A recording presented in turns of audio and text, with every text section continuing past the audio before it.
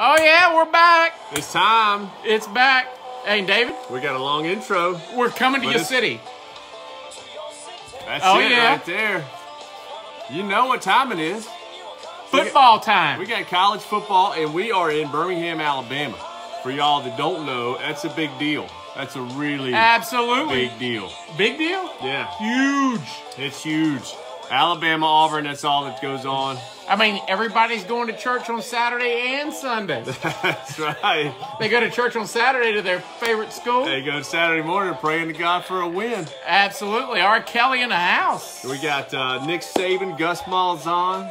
Hey, well, yeah, the Gus bus. Who's our buddy? Stidham, Jared Stidham. Jared Stidham. Hey, he's gonna be throwing some haymakers. And Well, not haymakers, but bombs down the field this year. I And think. it's not one, but Tua. Right? Ah, Tua. Oh, you love Do we that. have to keep hearing about You love Tua? that. I mean, That's what are you what I'm thinking about talking this about. guy? I mean, you talk about expectations being built. This reminds me of Jeremy Johnson. You remember the Auburn quarterback? Oh, my gosh. Heisman Trophy. Oh, guaranteed he's going to win. I can't stop hearing about him because, you know, there's some people around us that just absolutely could not stand the hype around Jeremy Johnson. Yeah. And then when he showed I just up, sure hope he's, for your sake, well, not your sake, you don't have any players at Georgia Tech. No, well, yeah. Georgia Tech, we're just going to run the ball. We got Taquan Marshall and a bunch of running backs. We're just going to run it. Yep. And then, what go about 8-3, right? 8-4? 7-4. That's Yes. our standard. You know, if we play 12 games, we're probably 7-5. We've been 7-4 for about the last Tim 10, Allen, how 10 are you? years. Man, that's awesome. I'm excited, though. College football. College football's back. And I tell you what, what's really funny here in Birmingham is, have you noticed, I guarantee you work tomorrow is going to be empty, wherever you're working. Oh, yeah, nothing going on there because everybody's gearing up. Absolutely. For Saturday. Tonight, they got a couple games on. Really? I didn't look at the schedule. I don't know if anything exciting tonight, but you know what? I did want to bring up our new, we got Abita umbrella drink. Listen, I'm going to be honest with you. This is a passion fruit. A passionate. Man. It's passionate. I tried it, and it's... Well, passion fruit It's sucks. all right. But what is passion fruit? It's not a fruit. So why did you waste... Like, passion fruit, you would think one of the best fruits would get the name passion fruit. Yeah, passion seems like I love it. It seems I like... need it. Yeah. I want it. I sound like a novel, but, you know, but passion fruit... It seems like you'd be getting more than that. But, man, we're going to talk about the AP preseason poll. We're going to talk about some football. We have to. But we're going to get into some real estate here in a little bit. We got some real estate. We've got some digitizing the mortgage, what people are looking for, what they want. We're also going to talk about mortgage rates. We're going to talk about the cost of waiting. We're going to talk about the difference in this market versus 10 years ago when we ran into some problems. Man, that was crazy, wasn't it? Yeah, some people are getting a little nervous right now. Yeah, they were drinking something harder than umbrella drink, Man, I guarantee you. I'm telling you, but we're going to get to it, man. Listen, the AP poll came out. AP preseason SEC. Absolutely. Okay? Number one. Wofford was number one, right? Wofford was number one. I think it was Central Florida. Central Florida. Yeah, they're the national champs. They're the national champs. Number 1, Alabama. Number 3, UGA. Number 9, Auburn. UGA, number Georgia. 18, Mississippi State. 25, LSU. Mississippi State. So that's your SEC in the top 25. I mean, LSU, talk about a team that no one knows what they're going to be. They got a great quarterback. Who knows what they're going to turn out to have this year? Is Ogeron still down there? Oh, Big Eddie. Big Eddie. Who can't talk. Guys, if y'all have not gone and watched some of the YouTube videos. We're going to get it done. Yeah, he can't talk. And all you understand is go Tigers. Go Tiger. Go Tiger. Yes, and it is hilarious. Clint Thompson will love that. That's right, and Jenny Williams is here. Jenny Williams tuning in. She got a real estate life, huh? That's right. That's right. So we got some big game. Alabama, Louisville, going to be an interesting Hey, what'd you think about the Louisville coach? I can't believe it. He calls the win. He's saying he can't lose, essentially. Well, he's not going to lose. Here's the thing I don't understand. Every year we have trash talking. Against Saban. Hold on. Against Saban. I just don't understand. Why would you do that? Why would you set yourself up for an even worse, an even harder landing? It's crazy. Hold on. Look, I'm an Auburn guy, and I'm sitting there going, against the most successful coach arguably in the history of football. There's a difference between being confident and guaranteeing victories and being cocky. Yeah, okay? Especially when you're not even ranked Okay, we're playing at a neutral site. We used to have a good quarterback, but we don't anymore. They're saying Saban might have the best offense he's ever coached. The best. That's saying a lot for Saban. I heard somebody say this week, Saban doesn't even want to play offense. He just, if he could play defense the whole game. Yeah, he really doesn't care all this hyperbole. If he could win just beating you on defense, he'd take that. He just needs to retire. But man, I think it's amazing. I don't know why these college kids do it. I don't know why they put stuff on up for the other team to focus on. Hold on. In this case, it was not the kid. It was the coach. Yeah, it guarantees victory. But one of the kids on the offensive line was talking about their D-line. Alabama's D-line. Saying, yeah, I think we could dominate them. I don't know if I'd ever. You know how many teams have tried that? That's unbelievable. I mean, that's right. But man, Auburn and Washington, probably the biggest game of the week. Hold on. We have a call. We have our first call. Robert Tidwell beat Coastal Carolina. They were going to beat Coastal Carolina. That's solid. That's really going out on a limb. Yeah, I mean, he might as well put the headgear on. Yeah. Go ahead. Put the cock, or whatever you want to call it. Put the gamecock. Yeah, on your head. There you go. Hey, now that is one opening of a game I'm dying to see. I've been to South Carolina, but I think we came in late or something. That, what is it, 20,000 leagues under the sea or whatever they come out to? Yeah, I don't know. I mean, obviously it's so big that I don't see it, but Tidwell could tell us. But, it's supposed to be cool. It's not as cool as the eagle flying around, but, So what are you guys looking for this weekend? Biggest game? I'm thinking it's Auburn and Washington. Obviously, number 9 versus number 6. Yeah, two big top game. 10 teams coming out of the gate. A lot of talk about Auburn and Gus Malzahn getting up to speed. Man, Gus Malzahn's got some confidence now. He's got talent, and he's got good recruiters, and he just needs to be a head coach and not a play-by-play coach that's playing every down and coaching every down. I always worry about the geography, right? You got Washington coming from the top corner all the way down to the bottom corner. Hey, hopefully this humidity. Well, no, they're in Atlanta, aren't they? Playing in the big stadium. They've got the new Mercedes-Benz. Auburn's been there a couple times. This is our third game. What, 3 out of 4 games? So I think Washington might be a little bit. Yeah, actually, hold on. This will be the 3rd game in a row for Auburn in Atlanta since they've been home. Yep, and I think Auburn's 0-2, so this will be. You have to bring that up. 3rd time's a charm. The 3rd time is a charm. This guy, Debbie Downer. Man, I just heard that today. Yeah. I heard it today. Hey, well, see, at least our school doesn't have a soccer field as a football field, right? Because your football field's more famous for their Major League Soccer, right? I don't know what you're talking about. I don't know. Bobby Dodd Stadium, right? I don't know why you're picking on us. Yeah, because y'all are smart, though. I mean, so let's move on. Let's tell us what else we got. So, moving on. So, listen, we're talking about the mortgage process. Fannie Mae National Housing Survey did some stats on what people think about the mortgage process and kind of streamlining it, digitizing it, going with more of a digital process. Man.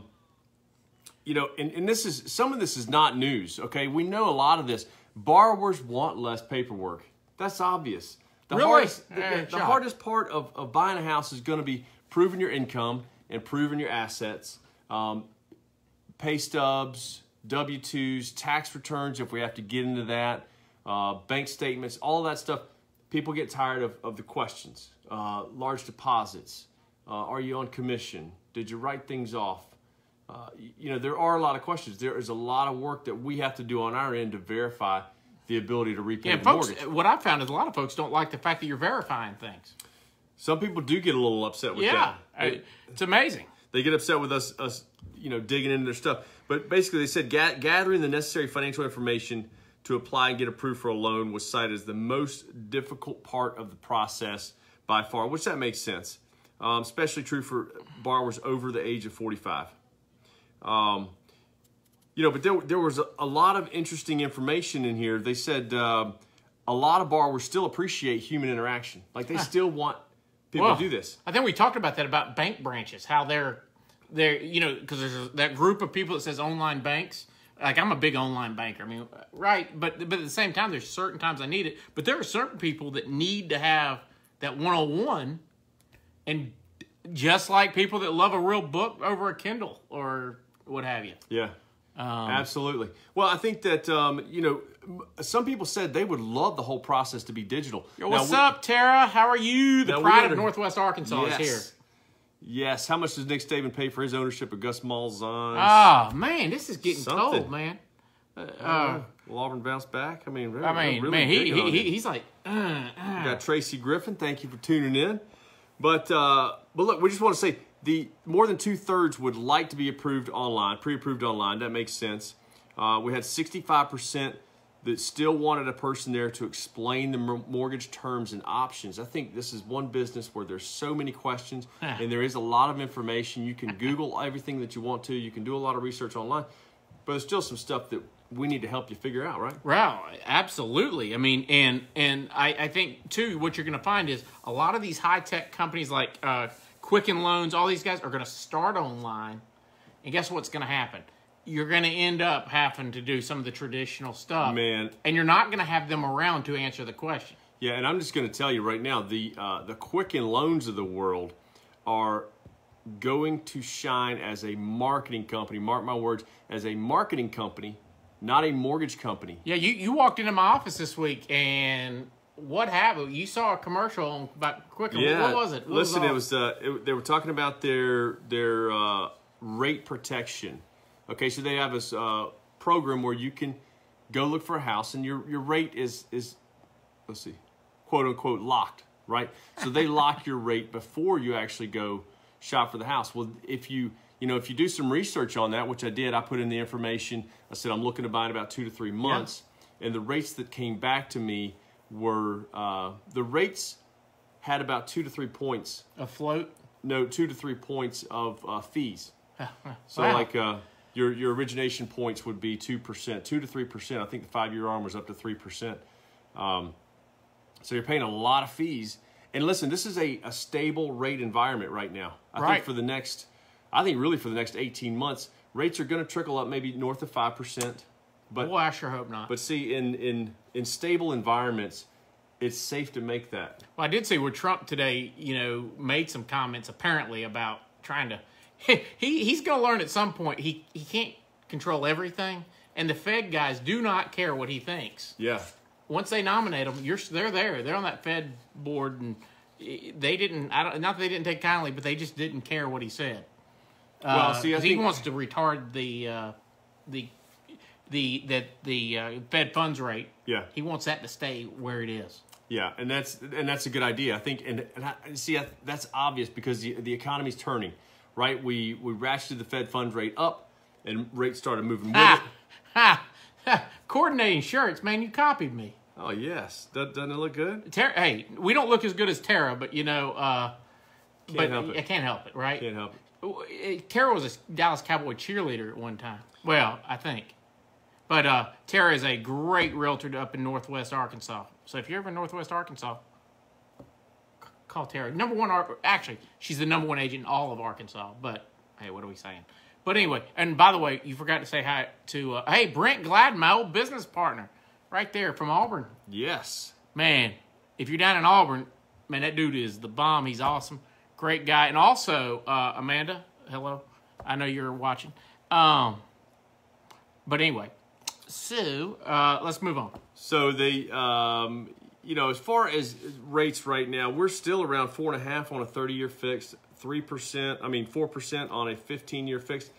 Haven't really moved a whole lot. So, for companies like this to go out on a limb and say, oh, we'll guarantee you things if you pay a lot of fees, they're really not taking that much chance. Hey, right. I'll do that. Oh, yeah, that's easy to do. You can call me, and I'll be happy to match whatever they're doing because it's simple.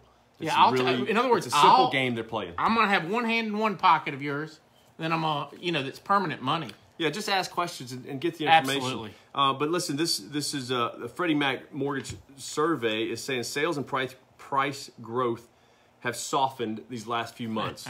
Okay, so this leveling of rates, so rates are leveling off. What do you mean by softening and leveling off? The sales and price growth. So price growth of real estate. Okay, so we're not seeing the same type of appreciation that we had early in the year. So what happened early in the year? Rates moved up.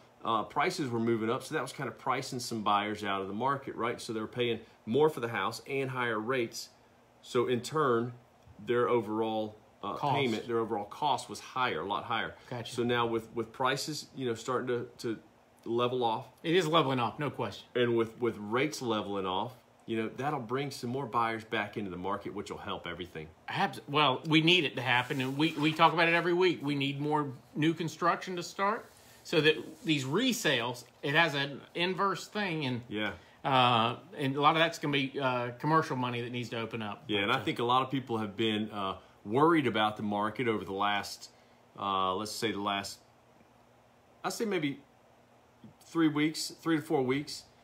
Things have slowed down a little bit, but look, some people starting to talk about some changes in the economy and maybe a downturn. But the difference between now and maybe 10 years ago was that at that point, 10 years ago, in 2008, we were getting crazy with lending. Okay? Crazy is an understatement. Yeah, absolutely. Anybody got a loan. We were extending all kinds of loans. And the inventory, see, all businesses go back to supply and demand, right?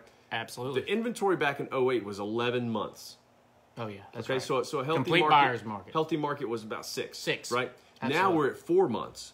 Okay, so what I'm saying is when we play the supply and demand game, when these the rates cool off and prices cool off, that's going to bring more buyers in. The supply is still low, which helps the equation. Then the demand goes up. So the housing market is still going to be healthy. Absolutely, and we are seeing a healthy market, but the problem is, if you're looking to sell, you better be ready to have options. Know what you're going to do and have an option you don't like. I mean, sorry, but you may have to go get an apartment for 3 months, even though you're 46, you've made it, you're driving a Maserati. Guess what? You're living on love again. You put your stuff in storage. I mean, there's Courtney Harvey. She wouldn't mind living in an apartment again. She would love that, but I mean, you've got to know your options, right? Sellers are going to have more competition in these later months of the year. So if you're looking to sell your house, you're going to have to be more aggressive. I heard a statement the other day about this time of year. This is when the big dogs come out to play, right? A lot of the big money doesn't want to deal with the summertime crush, and they're not going to be pigeonholed because they don't have to sell. By the way, I hate that term. I don't have to sell. Now, I'm talking to you about selling my house, but I don't have to sell. Then why are we talking? Yeah. Right? But anyway, so this time of year, if you got a house that's over for us, over 500,000? I know for some of these guys, it's like, well, that's entry level, especially in Bentonville, Arkansas, I'm sure. Oh, absolutely. Right? But when we're talking over 5, this is a good time to put your house back on the market because there is no force other than school for some of those people. But even them, a lot of those people in private school or they're already in the school system. So don't hesitate to put your house on the market right now because those guys can afford to absorb moving expenses, all those things that normally we're banging to get into by the end of the summer. Yeah, and and if you look across the market at buyers, right? We got first-time home buyers, everybody from first-time home buyers all the way to people downsizing, right? Selling their house, empty nesters, right? And now you've got a lot of people and a lot of volume that's driven by the school schedule, but there's still a lot of reasons why people are still going to buy and sell regardless of what time of the year it is. So you got first-time home buyers, you got move-up buyers, you got downsizing. So you got a lot of things going on that's still going to help the demand, still going to help the market, and our supply is still low. So, the housing market overall is going to be strong for the foreseeable future. Another beautiful thing about the next 18 months, let's say that rates go up another half a point. Let's say we push up to 5.5. Yep. I did some numbers just looking at the cost of waiting. Okay, so on a $250,000 loan, another half of a point is going to cost about $75 a month. So if my mortgage payment's $1,000, it's now $1,075. Yeah, on a $250,000 loan. So that's the cost of waiting. But the beautiful thing about, let's say, on the other side of that, rates move up to 5, 5.5. Then there's room, like Trump is trying to do, is trying to control the Fed. Then there's room to actually bring rates down a little bit. Okay, yeah. So if you get to that point and you can bring rates down a little bit, brings buyers in, increases demand, still good positive stuff for the housing market. I had a guy that watches the Happy Hour that asked me the other day a very good question, and it was about the Fed lowering interest rates. I think there's a lot of misconception about that's the interest rates that you guys are offering, right? Because they go, oh my gosh, they lowered the interest rate. But just to kind of let everybody know that doesn't know that the Fed funds rate is the bank rate at which banks borrow from each other, correct? Yeah, it's overnight lending rate. Overnight lending. Because essentially every time you write a check, somebody's borrowing from one bank until the time to fund it happens. And all that. So it's an extremely short-term rate, right? Yeah. But it increases the flow of money when that comes way down. Now, when that moves or when they change it, it kind of trickles through. So it's kind of like... but it doesn't necessarily affect you guys immediately. No, but it's kind of like a family, okay? So the Fed funds rate is kind of like a distant third cousin twice removed. This is getting good. Right? It's getting good. A distant third cousin twice removed from a 30-year fixed rate. Now, if he does something stupid, does it affect your family? Yeah. So it trickles through. So eventually, as you've seen over the last couple of years, when the Fed funds keeps ratcheting up, then it translated into other bond yields, and then eventually the 30-year fixed has now started to move up. And you can kind of control, the progression of it. Well, and one thing is, too, I was reading about how, once these banks essentially, because remember, we're really controlled by, 10 banks in the country that are really, you guys are funding your own money, but you're selling a lot of that to these big banks. But the problem is they have to make money. They have to make loans or they're not making money. So, in essence, just because interest rates rise, they had to bring them back down because guess what? Not as many people. They got to keep that equilibrium there. Yeah, they keep people being able to get them. Yeah, and the shock to the system that you saw in the first half of the year when rates jumped up, that's when things really slow down, and that's when they really got to get smart and bring them back down. It needs to be a slow, smooth transition into higher rates. Thank you, Mr. Arnette. Good to see you. Hope you're doing well. Thank you, buddy. But that is right, and that's one thing we're an immediate economy where everybody wants something now. This is something that we want to be slow. Yeah, you want a slow and steady movement. But again, it's been overdue. It's long overdue. One thing I wanted to bring up to you: did you see this thing on Aretha Franklin? Man, the woman's worth, what did it say, $85 million, I believe? Yeah, you were telling me about that. $85 million. I hear every day. This is, everybody doesn't know I was an attorney in a former life, but Aretha Franklin dies without a will. Think about how many lawyers were involved in her life. Managers, everything else. And did anyone ever bother to go? The contracts? Contracts all over the place. Yeah. Did anybody bother to go, hey, I think you need to have a will? You got all this stuff? A basic will. You can write a will on the back of a paper bag, right? As long as you got a notary? Yeah, or, you make it what they call it, self-attesting. If Robert Tidwell's here, it tells. Self-proving, I believe. But anyway, what's interesting here, though, is, and why it's so important to our finances for all of us, is that if you don't do that, guess who's deciding where your stuff's going to go? Yeah, the courts. The courts, a state employee. And it's not going to be fun for the family. It's not going to be timely. It's not going to be fair. That opens up a lot of fighting, a lot of hurt feelings. That's the last thing you want. Right? Absolutely. that's the very last thing you want. You're creating turmoil. Well, here's the thing. You work so hard to build what you have, and so you finally decide, I don't care.